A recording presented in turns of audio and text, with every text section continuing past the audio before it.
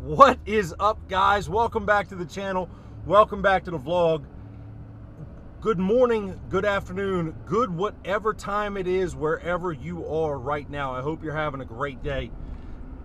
Before we got into doing mods and doing maintenance and doing everything else, I figured I would just take you guys out for a drive, and got 50,000 miles on this truck right now, so I figured I would take you out for a drive and give you my impressions of this 2020 Chevy Silverado 2500 diesel. Why did I even get this truck? So I had a 2016 Chevy Silverado LT 1500, absolutely loved it. My wife said that she wanted to buy a 38-foot camper. That wasn't going to pull it. So, it was an expensive week. We bought a camper, we financed a camper, and financed a truck. So, needed the truck, the 2500, to haul the camper. If we hadn't gotten the camper, I wouldn't have gotten rid of the 1500, but now I am so glad that I did. This truck is a truck. It rides like a truck, but it doesn't ride horrible. It is extremely quiet for a diesel. You know, when you say diesels, I think the old 12 valve Cummins and the 7.3 Power Strokes that just rattle. This thing, yeah, you hear some diesel noise in the cab, but it is not bad whatsoever. Can very easily carry on a conversation with the passenger, can very easily hear the radio even though it's substandard. Just an amazing driving truck. It is comfortable. When I am in this thing for 2 to 3 to 4 hours straight, towing the camper, I'm comfortable, my wife's comfortable, my kids are comfortable, nobody's complaining that their butt hurts. There's plenty of room in this crew cab to just stretch out, move around, get comfortable. Everybody always says that diesels are so expensive to maintain that everybody's scared. A lot of people that I talk to are scared to get into diesels because they say that their maintenance costs are going to be through the roof. This truck isn't much more expensive to maintain than a gas motor. Yeah, it takes twice the oil that a 5.3 gas motor does. So what? The only thing that I have to do that a gas motor doesn't have to do is fuel filters, and I do those about every 10,000 miles. So, have I had any problems with this truck? Yeah. I had a vibration in the steering wheel, more of a clunk, and it ended up being the steering shaft, the intermediate shaft. It is a common problem on these trucks. It evidently has been, if you read the forums and the Facebook groups and what have you. It evidently has been a problem for years. GM came out with a revised part in the technical service bulletin, and 40,000 miles trouble-free ever since I got the new part put on. The only other problem that I had was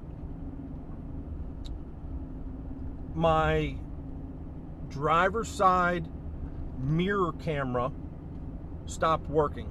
I hit a bump one day, my mirrors were out because I was towing. Next time I turned on my turn signal, it wasn't there. So drove around with it for a little while. Took it to the dealer. It was covered under warranty. I got no problems since. I did have to wait a little bit to get the parts because of the supply chain shortage and everything, but hey, everybody's dealing with that nowadays. So let's get to a spot where I can park and we can do a complete walk around, in-depth review on this truck. All right, so let's get into this. Got the 2020 Chevy Silverado Duramax 2500 HD. Colors North Sky Blue Metallic. You can see right there we don't have the factory tires on anymore. Went back with a factory size tire in the Nitto Recon Grappler AT. The factory tires wore out in about 40,000 miles. I'm hoping that these do a little bit better in the snow this winter. The factory tires weren't real great. I got the Bilstein 5100s all the way around. Greatly improved the factory ride quality over the Ranchos.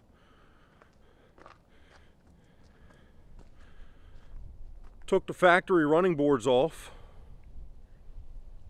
and put the amp research steps on there.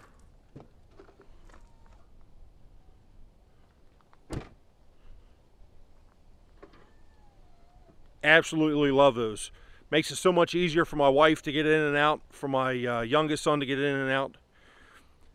Do have a small little place where the powder coat's chipping off, but amp's got a 5-year warranty, so I'm sure that they're going to take care of that for me. Diesel fuel and def. Doesn't really go through too much def. It's not the problem that I thought it was going to be. Coming around the back, it does have the Trailer Max package on it so that we can put the extra cameras on our camper if we wanted to. It's got a 7-pin. It's got a receiver hitch. It's got 2 cameras in the rear. You can't see it, but right up there's one in the 3rd brake light. One of the things that I really love about this truck is the tailgate. It doesn't have a handle anymore. It's a push button.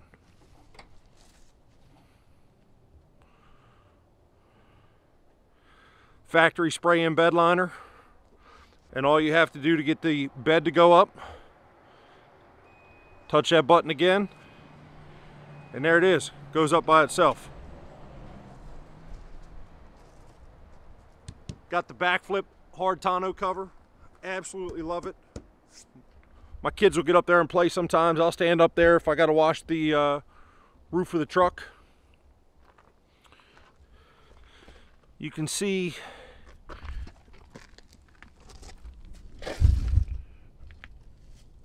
right there, the lighting's not great. We got the Bilstein 5100s. Haven't really done a lot of mods to this truck yet. They're coming though, that's why this channel's here. So that way we can share that together.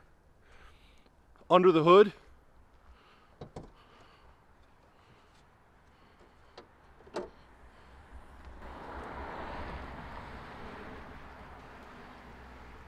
it's pretty plain Jane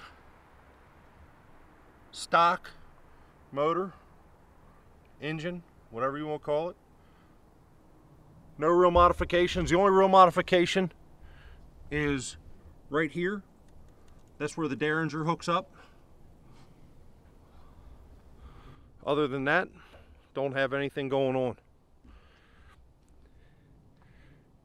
LED headlights, daytime running lights, and LED fog lights.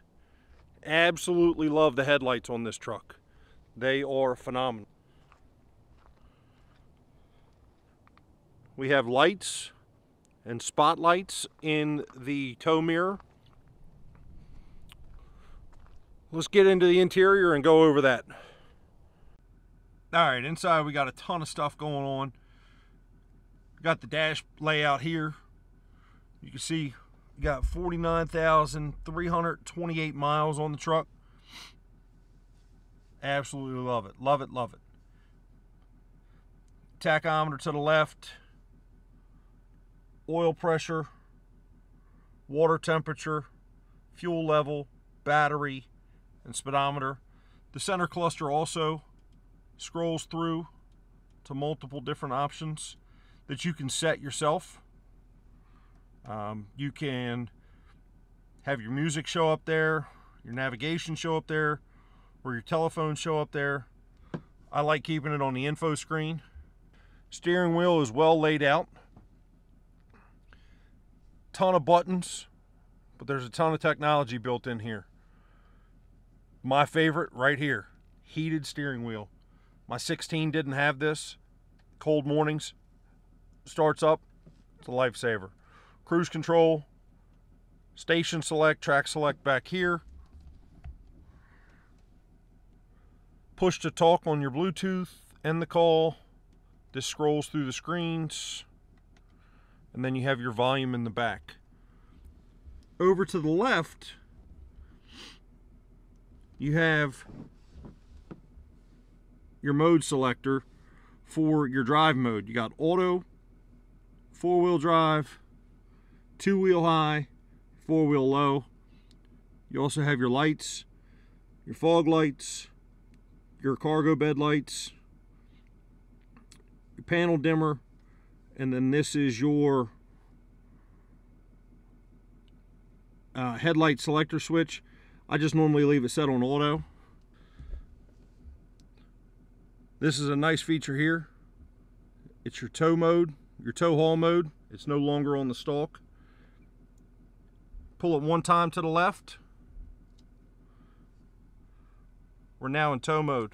We can see we got a trailer down there in the bottom right hand corner, and that's our transmission temperature.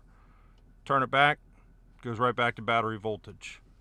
We've got the Banks iDash to keep tabs on everything that's going on in the internals of the motor. Any sensors, I can read them. One thing I love here, put the window down so we can see it better, is the power fold mirrors. And they also power extend for towing.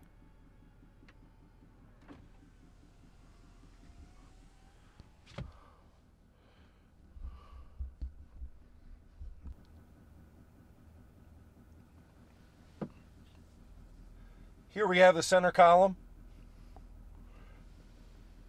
Laid out very nice. Very intuitive, swipes just like a smartphone would. My favorite feature on this, and this is a must-have for me, is Apple CarPlay. Brings it up here. Yes, I really do have 68 voicemails and 52 unread text messages.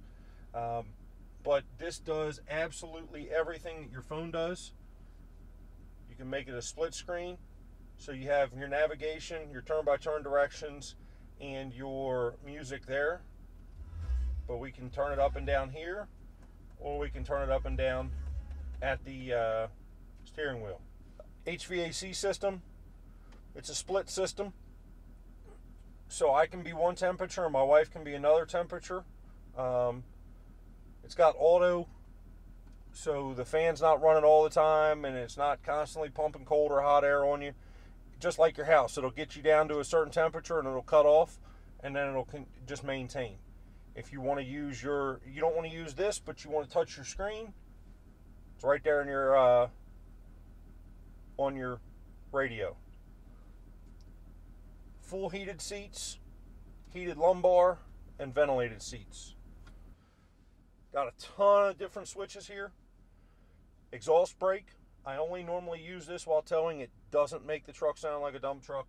It just helps it get slowed down. The brakes on this truck are absolutely fantastic. Some guys have problems with them squeaking. I've never had a squeak problem.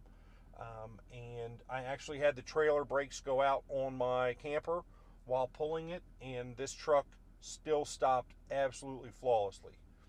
Lane departure warning. If you start to veer off one way or the other, it will make your seat vibrate to get your attention, parking alert, tailgate drop, hazards, traction control. This has a 110 power outlet in the dash right here, as well as in the bed, and then hill descent control. Trailer brake to manually activate your trailer brake and adjust your gain. USB-C, USB, and 12-volt cigarette lighter. Center console. We have wireless phone charging right here. Cup holders, glove boxes. We got plenty of cup holders in this truck. Let's climb into the back and check it out. All right, the rear of the crew cab. You got a bench seat in the back. Folds up to give you under seat storage. From the factory, I had the storage bin there. I took it out because with my trophy case over there, it made it pretty useless. I couldn't get to it, so at least now I can slide stuff underneath of the seat. It's got little cubbies that open up.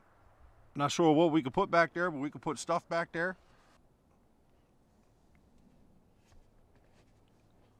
Center armrest folds down if you don't have a third person in the back. Cup holders and whatnot.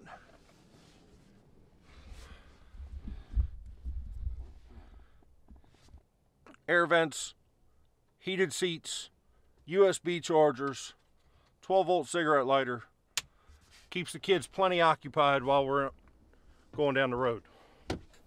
All right, so this is a new one for me, sitting in the back seat of my own truck. Got the passenger seat where my wife normally has it. I'm 5'11", just so you have a reference point, but I'm sitting in this seat comfortably. My legs, I got plenty of room to move around, and I have plenty of headroom, so comfort for the rear passengers is not an issue in this truck. That's it. That wraps us up. That is the channel intro to my 2020 Chevy Silverado. Man, if you guys have hung out this long with me, thank you so much. You are obviously my people, and it would mean the absolute world to me if you dropped a comment in the bottom. Tell me what your favorite feature about this truck is. Do you have one of these trucks? What is your favorite feature? Don't have it? You just here for the content? Man, hit the subscribe button. Make sure you check us out because we've got a ton of stuff coming out. Until next time, guys, thanks for watching. Have a great day.